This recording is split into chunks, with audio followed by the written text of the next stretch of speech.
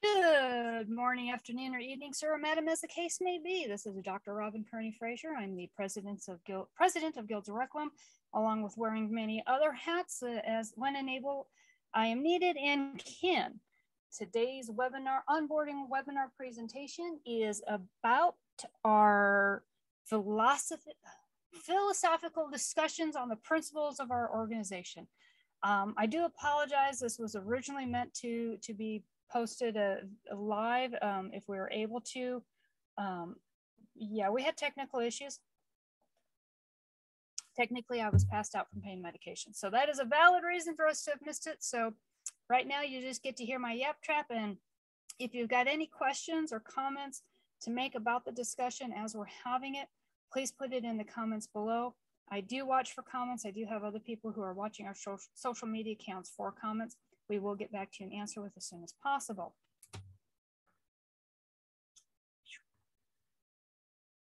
Sorry. So our first philosophy that we like to discuss is about an adaptable guild system. And what this means is how we are able to organically function and grow and adapt with changes as they happen. So what exactly does this mean? Well, the best way for me to demonstrate this is to give you pretty much a history of Guilds of Requiem, where we originally started until we got to here. So officially and formally, Guilds of Requiem started in 2016 as Project Requiem. A little bit later, it was known as Project Requiem Ranch, and then we got to Requiem Ranch Guilds before we finally got to the Guilds of Requiem name.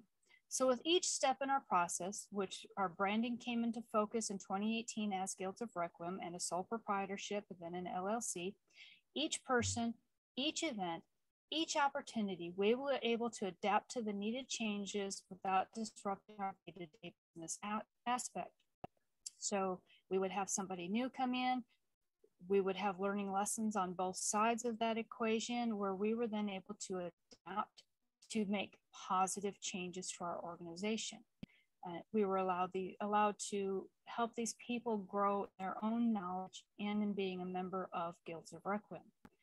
In 2020, we incorporated as a nonprofit with the state of Texas. There's a big difference between the two. The first one is saying to the state of Texas, we are a nonprofit corporation. This is also an indicator to the IRS that they're going to kind of keep an eye on us and our filings to see if we are actually operating as we specified in our incorporation articles to the state of Texas.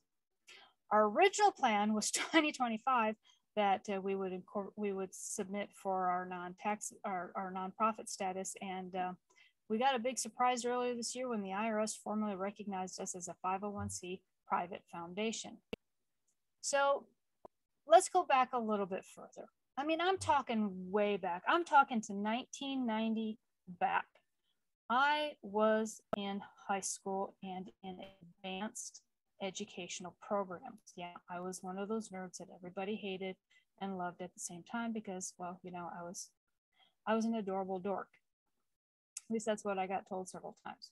So one of my classes was on, it was a junior achievement type class. It was the Future Business Leaders of America, a future business leaders course run by Mr. Kincaid. And one of the things that he did was he challenged us to create a perfect nonprofit, to theoretically create that perfect nonprofit organization. And he wasn't known to pass students in this class, let alone give them an A. I mean, you had to really be a suck ass. I mean, to be a brown noser to get a good grade in his class. And he was just so impressed with the presentation that I turned in that I was given an A. That blew me away and everyone else because how I laid it out to be organic, to be adaptable, to be knowledgeable, to be respectful, to be educational, all of our philosophies. I had originally formed 7 years, back in 1990. We won't say what year of high school that was. In 1992, our first brand was created, well, specifically for me, and it was focused on traditional soap making with recycled oils. Everybody else knows this as Sixth Sense Apothecary. If you haven't heard the story before, I'm getting ready to tell it to you again. So in 1992, I had my own place by myself, not sharing it with anybody. It was an apartment in a Cuppa Roach motel. Well, no, actually, Cuppa Roach apartment complexes. And we had on the third floor, this entire this family from India had rented the entire floor. I mean, our apartment building smelled amazing. It didn't matter what time of day or night. It was just, oh man, if I wasn't hungry before I got home, I was certainly hungry within a few minutes of after getting home, because that just smelled good. The good thing is their mom loved me. All she had was sons. She had no daughters. So within, I'd come in my back door of the apartment, and by the time I could get to the front of the apartment, there was a knock on my door. Nisrabin, you come and eat with us. Okay, you're coming to eat. Come up, come up. So I would go up and I would pig out. Yeah, that was good food, man. That was back when I could eat curry. And one day she ran out of soap, and I heard her complaining, and I didn't speak Hindu or anything else at the time. Well, I spoke other languages, just not Hindu. And so I asked my friend, what's your mom talking about? He says, oh, well, we ran out of soap. She's getting ready to give all the younger boys a bath, and we have no soap. And I said, give me just a second. I was making my own soap from recycled oils to help me save money. I brought up a couple bars of soap. When she found out that I made these soap, what I made them with, she's like, oh, you've got to give me more of these. I know who will buy them. And that was officially how Sixth Sense Apothecary started. It also had a few care products such as hand balms and lip balms. I tried to stay away from lotions because there's preservatives involved in it, but I also had some homeopathic remedies that were tied into it. And we kind of created our first intentional network of being able to order bulk herbs and spices for the international immigrant community in Sioux Falls. And everybody would just pre-pitch in with their money for what they were ordering so that we could bulk discount. So that was an amazing feeling to be 18 years old and already running a business that was doing pretty darn good.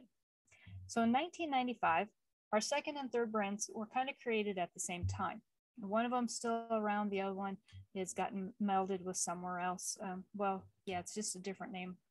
No, it's still the name. So I went off to seminary school. I had actually was doing courses by mail. That was the first long distance courses. Is they sent you the paperwork and you did the lessons. You wrote your essays and you sent it back. And if you passed, they sent you the next course. If you didn't pass, they sent your information back to you and said try again with no feedback. And then in the summer of 1995, I had to go up there for a few weeks and actually have my hands on practical and everything. And then I became an ordained Baptist minister. And I was really, really excited until I found out some harsh truths about the Baptist church when it applies to women, especially younger white women, that I kind of lost faith in organized religions. So I still had a couple friends who wanted to get married, and they were different. So they're both of their churches, religious organizations that they belong to, said, no, we're not going to marry you. So they came to me and they said, hey, did you know there's this place in Modesto, California called Universal Life Church that they'll ordain you and then you can perform marriages in any state that it's legal in? Okay, sure. At the time, it wasn't free. At the time, I had to send them $20, which back then, $20 was a lot. I mean, it's still a lot now, but it was worth more back then. So Haven of the Dragon was born, and it was essentially a world religions education organization that also offered life services. Why Haven? We were wanting to create a community where it was safe to ask questions about any religion and to study any religion without fear of being somebody trying to convert you to that religion. Why of the dragon? Well, most people think that the dragons are scary people, scary creatures. A lot of cultures revere the dragons for their love of knowledge, and they would rather hoard books than precious jewels and gold. So we felt that was the perfect name for our organization. how did I help finance that organization? We had Terra Haven Mall, which was handcrafted religious items created by the members to support the Haven. And all the way up until this year, it was its own standalone nonprofit religious organization until we incorporated it into Guilds of Requiem. So in 2005, yeah, notice a big 10-year dip there. I had a long break from a lot of lives, from a lot of things. I began attending events. I also started my business management courses and marketing courses as someone who worked full time and then was doing things on the side, plus had children. It was a challenge to take more than one course at a time. So online schooling, it was for me. So then I had to take another break once I got my associate's degree in drafting and design, in architectural drafting and engineering design. Plus I also had a business management associate's. Took a long break, and in 2010, I started focusing on my education again, and I began a bachelor's in business management course and frequently referred to the businesses I was already operating. Come 2013, that was the year of change. I graduated with a bachelor's degree and began working in retail management. I continued taking classes until I had my master's degree in business management and marketing, and Project Requiem began to solidify. I also had a lot of changes in my personal life. I went from Mrs. to Miss, and took a while later, I became Mrs. again. And I had to decide what was best for me and my kids. And talking to a lot of people who knew me, they're like, well, we always thought you were going to be a teacher.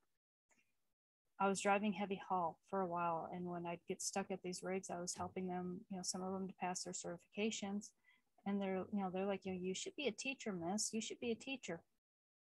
And I kind of talked around with some other people, and especially the places I had worked, and all of them were like, no, you belonged in training and education.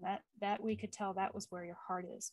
So that's kind of where I decided in 2015 to begin my master's in education.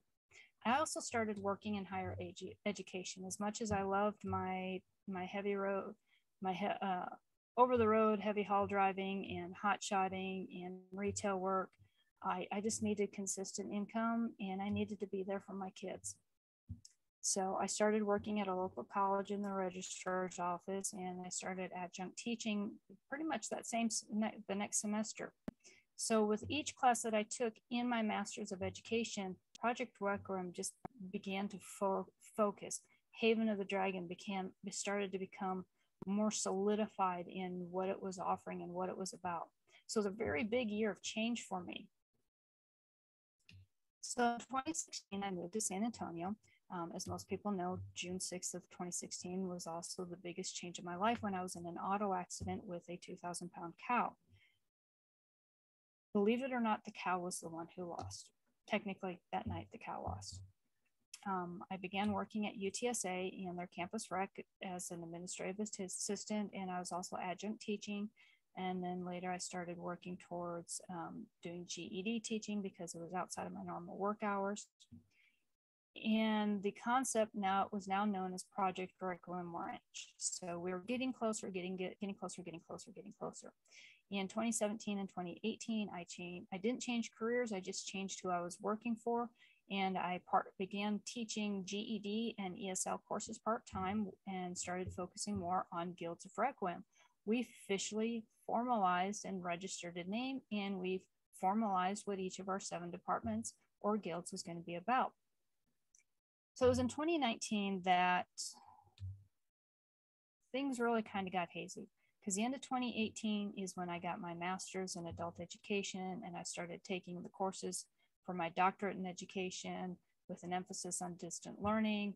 I created the curriculum for the ESL, for the GED courses and the ESL courses for the organization I worked for. That was approved by the Texas Education Agency. So I already had a lot of legitimate work underneath my belt.